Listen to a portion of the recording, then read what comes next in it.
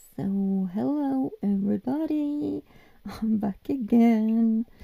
Today we are finally going to do some infill on these nails here and then do an overlay with glitters and a design with those glitters. As you can see, my nails has grown out a couple of weeks after I sculpted them, and I also had to thin them a little bit down. Yeah, because there were some issues with the gel that I used. You can see that these are really quite thin, almost just like tips. And I'm going to use Jimmy Gel as my infill, but these nails are actually sculpted with Jimmy Gel from the base. I have just used Jimmy Gel and Powerbond primer. So yeah, that is what I am going to do, and you will see later what this Jimmy Gel is doing to me. So I'm using this Light Elegance Powerbond, and I'm going to use Cool Gel from Light Elegance, and I'm going to use these two glitter gels from Glitterlustnails.com in Norway. They are made in Norway and they ship worldwide, and if you buy over $50 you will get shipping free. And use my link in the description box below and you will get 20% off of your entire purchase, and then you get also free shipping over $50. So that's a good bargain. This is Holo Crush. It is just packed with holographic mylar flakes. Tiny flakes. And the other one is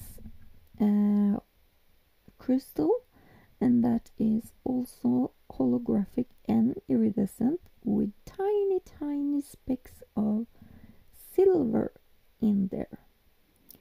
So it is so super shiny and beautiful. These are so beautiful. The pots are 10 gram or 10 gram jars, but you get products for 8 gram inside, and these are tightly sealed so no spillage, leakage, anything, and the glitters do not drop to the bottom, so it stays floating around. You do not get bubbles in them. So I'm going to use the dehydrator.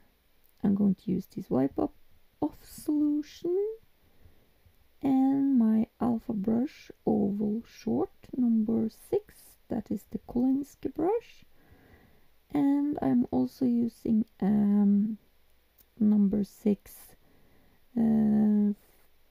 synthetic one for this bonding, or the bonder, sorry. So I'm just laying it all over my nail, and then I just use this short brush to really rub it into that ready prepped nail, so you really get that a good grip into the nail plate where you have lift up your that surface, buff the surface up.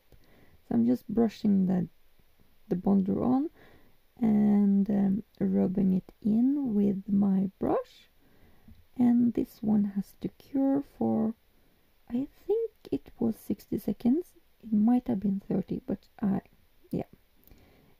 you have to read the instruction to use it. Sorry, I forgot when I'm sitting here now. So cure it when I'm done.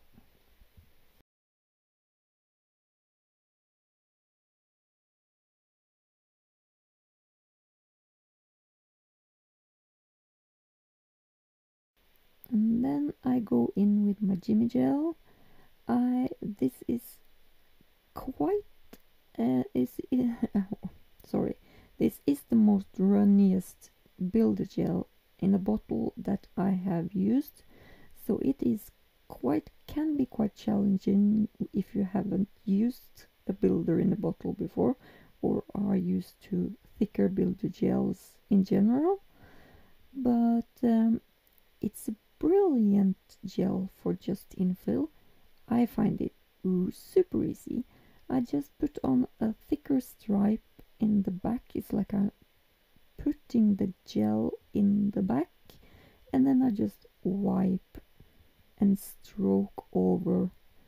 And I do not, as you can see here, I just put the gel kind of in the back, and then I just wipe over with my brush on my rest of my nail just to get it wet with the gel. So when I'm done that, it's all self-leveled, and just clean around quickly and just cure it.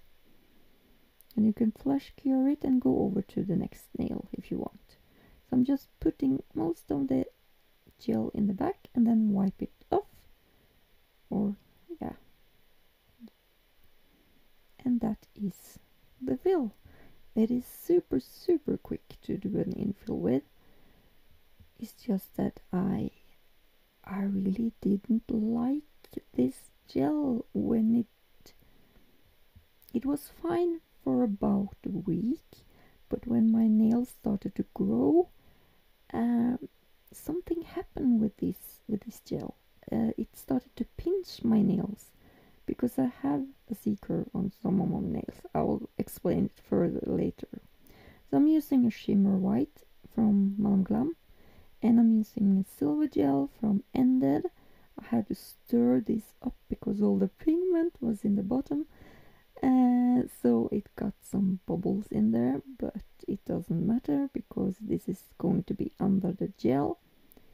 So and I'm going to do an ombre here, and that doesn't matter. That does not need to be perfect at all because it's going to be under the glitter. That was, did I say glitter or did I say gel? I can't remember. I just go in with a smaller brush around the cuticle area, so I get it all up around the cuticles. It looks a little bit better, so I do not make a mess with my big brush.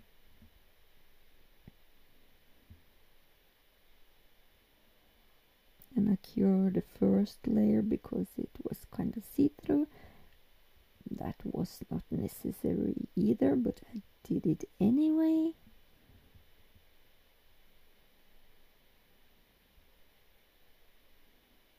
So this is the second coat.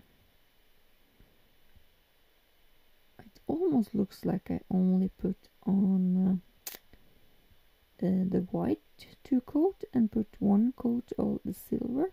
I think I did that, yeah, because the white one was kind of sheer. So now I'm going in with a Holo crush and just move it around where I want it to be in a thin layer.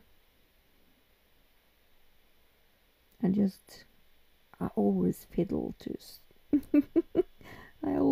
it's like I want that piece here and I want that piece there, and yeah, it's just in my brain. It's just, yeah, that's why I'm fiddling. And that the best thing is to do an ombre with glitter because that is so easy. Doing ombre with the glitter, you can almost just use a wooden stick or a small brush and just move it a little around your nail plate, and you have a beautiful ombre. It is super easy to do an ombre. Yes, I actually used the stick there. I cannot remember what that stick called.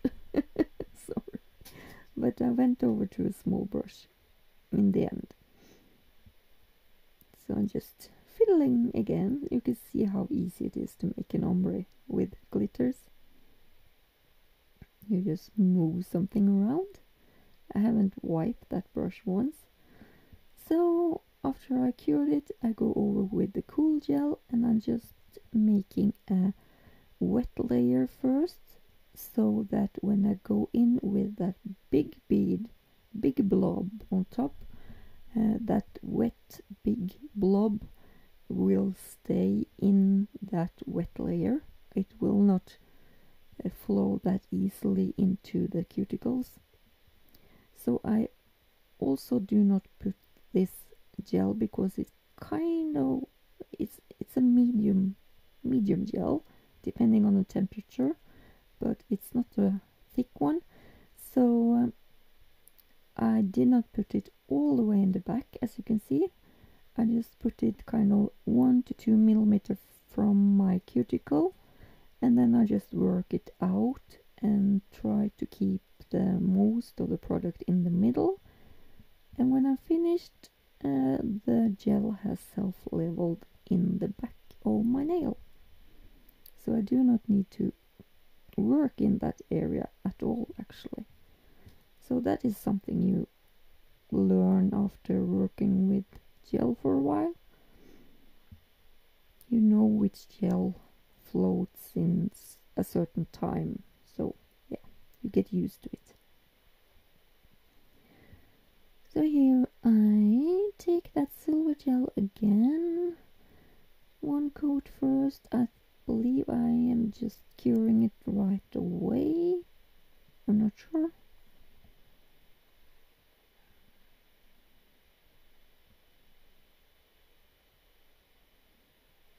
It was a little bit streaky and messy, and that was because I had stirred it so much.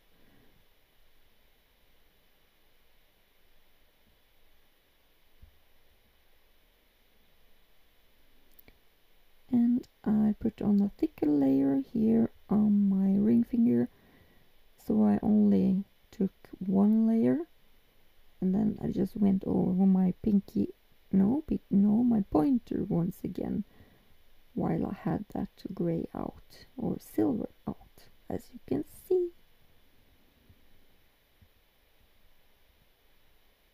There was actually no need for that second layer, I just did it. So I'm not sure what do you like to see? Do you want to see me do a whole hand like this, and sometimes it's quite sped up? Or do you want to see it slowly, and me just working on 1 or 2 nails in the video, so you get it really slow? So give me some comment on how you want to watch a nail video, and if I'm just doing the one design on each, or the same design on every nail, there is no need to do a video or a long video on every nail. But if I'm doing several different designs, that is kind of tricky to get them all into a short video. But I'm doing my best. I really try my best. So this is the Holo crochet again, and I try to keep the layers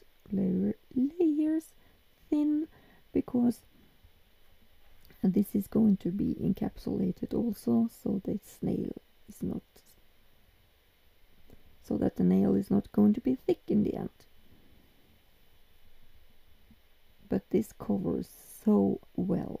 This is so beautiful. Oh, it's so beautiful. But when I actually was finished with this glitter,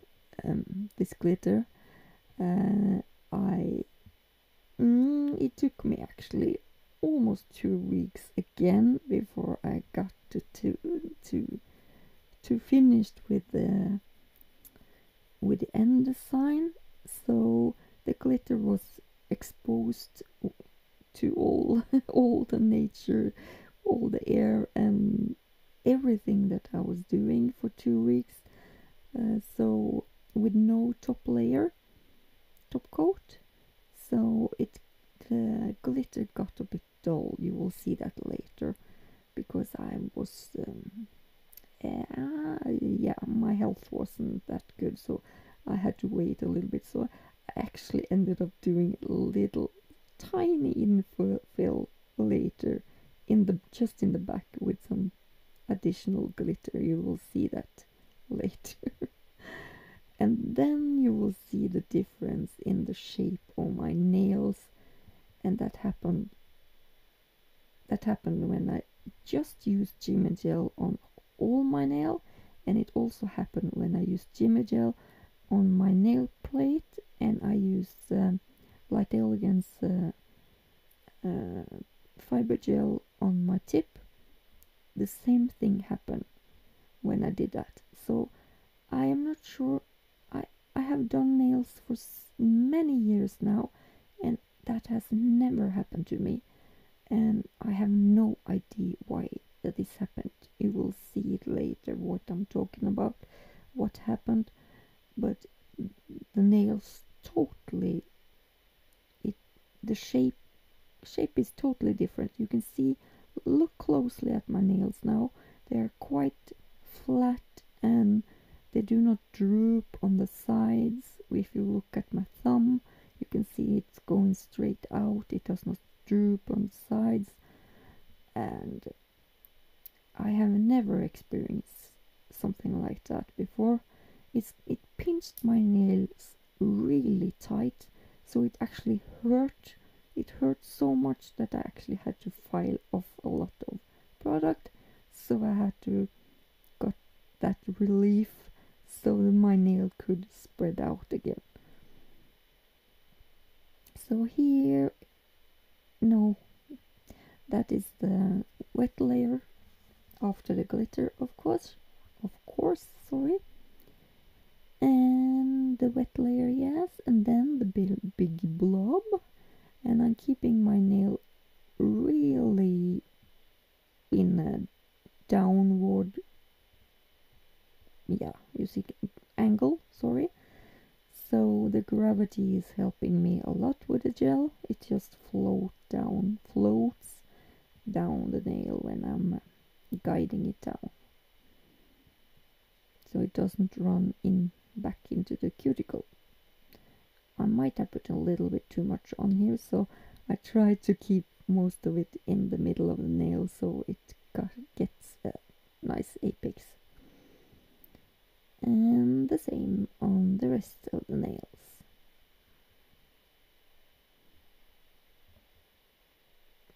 I think I edited out the middle finger for some reason.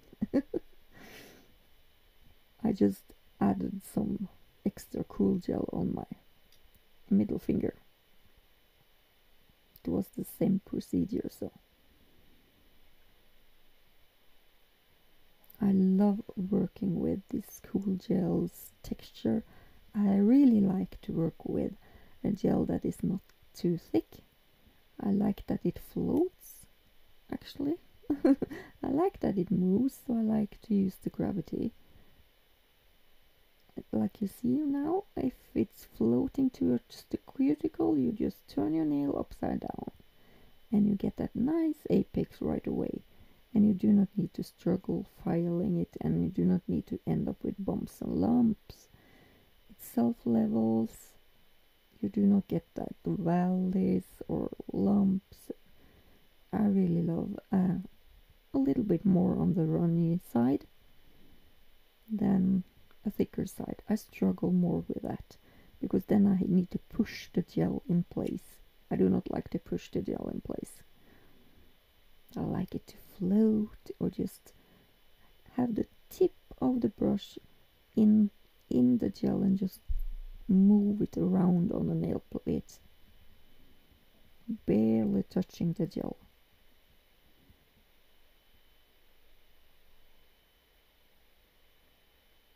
And wipe off on the edge of a nail, because then you do not get that really fat pregnant nails.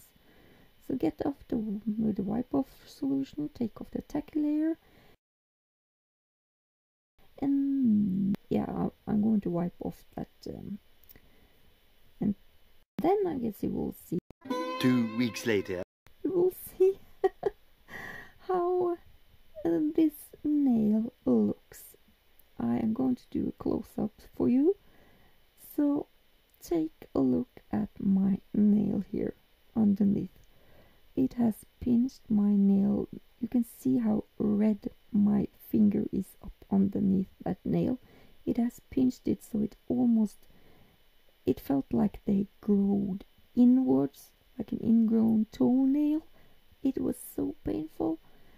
So I just had to put on the finishing design here and take picture and remove it again. But here I'm going in with Madame Glam's 2 layers actually of the base coat for their metallic gels, because then you get a really thick and smooth base gel for the metallic gels.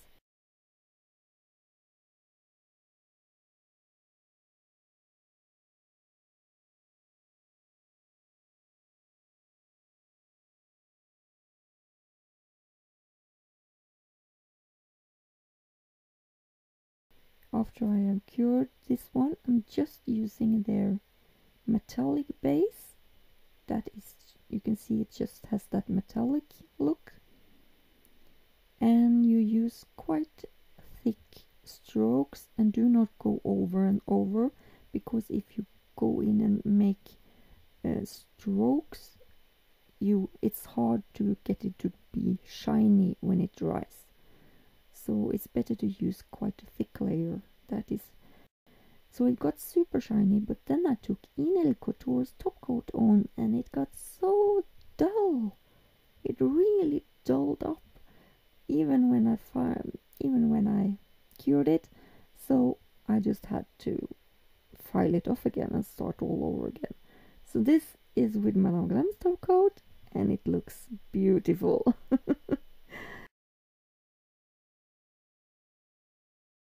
So I'm doing some kind of drawings here. Yeah, almost a circle with some droopy and some dots, but you will see me change some of that.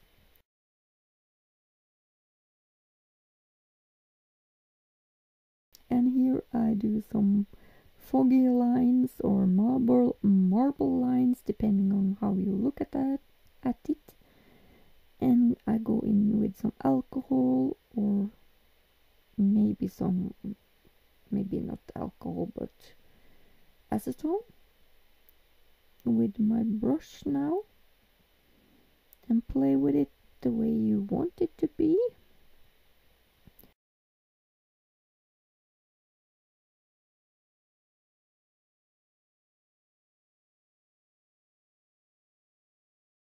And then when I cure it, I put on another layer of gel, just so when I have cured that layer of gel, I go in another time again with this white painting gel, and that makes some other veins, as you can see.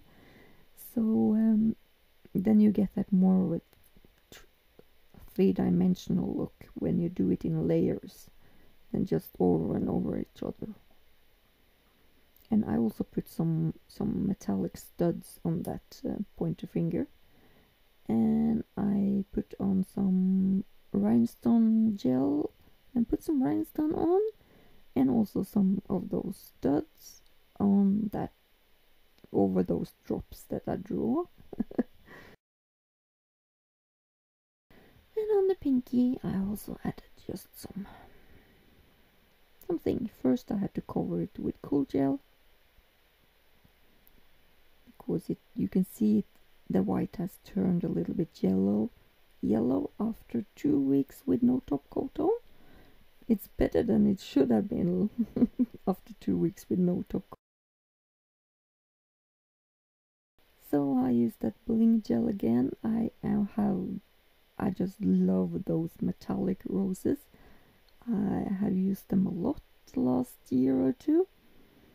So I'm putting on that silver metallic rose, and I just put on different stones of black and silver, and just blend different sizes and make a cluster around my rose so it adheres properly with the, I'm using that bling gel first, and then I use a top coat around it so I seal in all the stones. That kept it in place.